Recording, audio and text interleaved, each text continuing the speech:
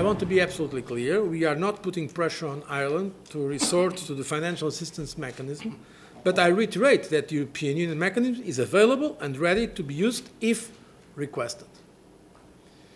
So I would really want to welcome the conclusions that have been reached in the Council. The Irish Prime Minister, Brian Cohen, has set out the current situation. The Irish government is indeed making enormous efforts.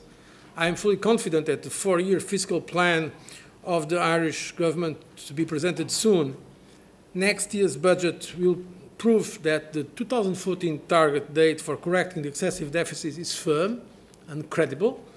The Eurogroup yesterday indeed welcomed the determination of the Irish authorities to stick to the Council's recommendations.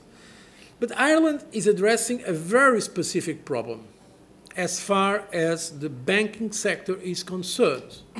This must be done speedily and decisively to pave the way for full confidence to be restored.